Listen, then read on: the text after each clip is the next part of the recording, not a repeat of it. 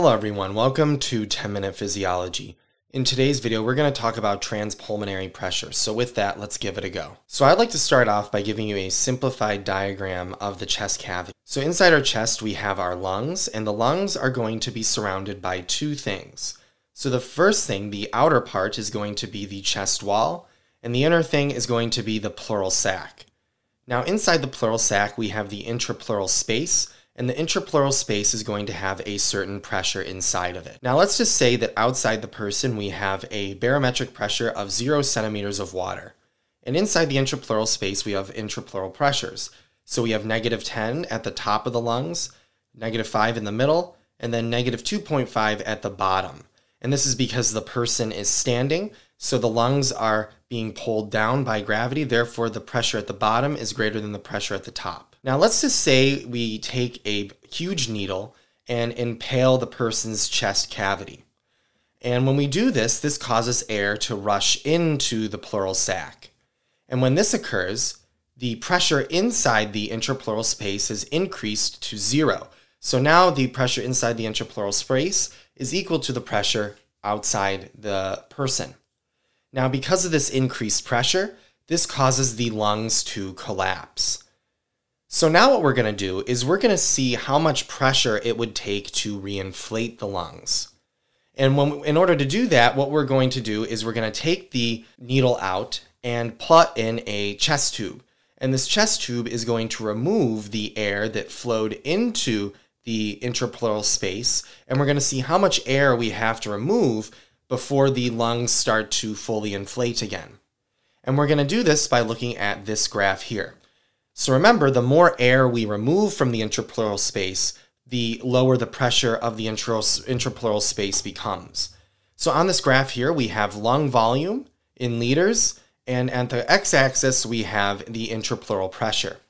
So if we were to graph the amount of air that we remove, and which produces a decrease in pressure, and see how the lungs volume changes over different pressures, what we would get is a curve something like this.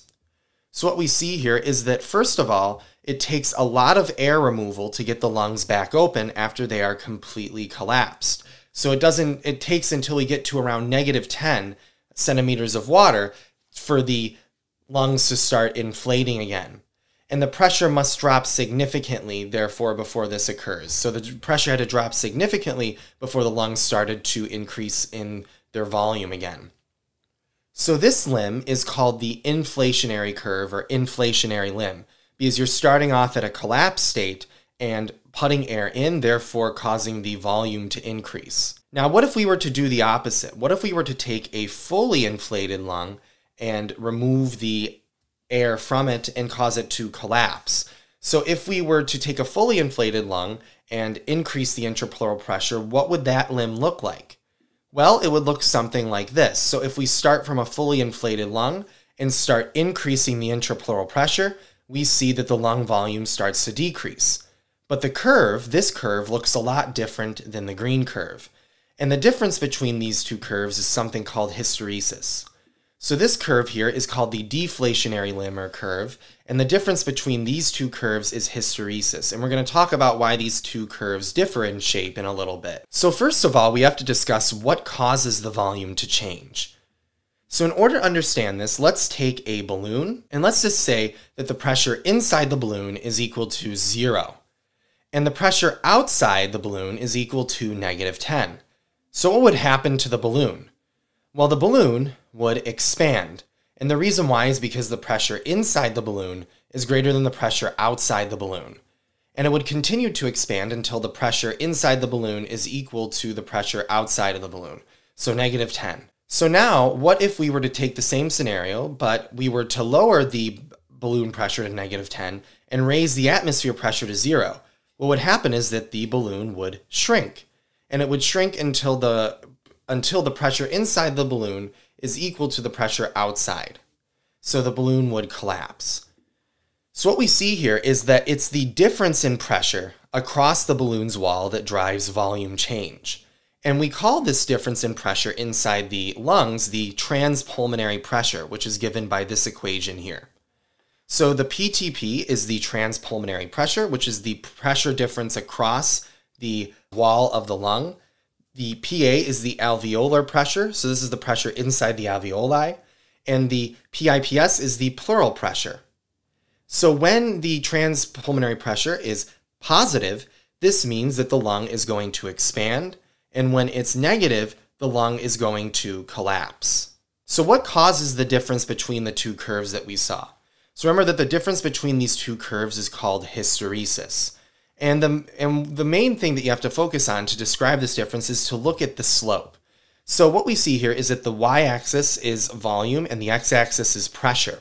Therefore, at any point on these two curves, the slope of that point is going to be equal to the compliance, because your compliance is equal to a change in volume over change in pressure. Now, when the lung collapses, this causes a deficit of surfactant.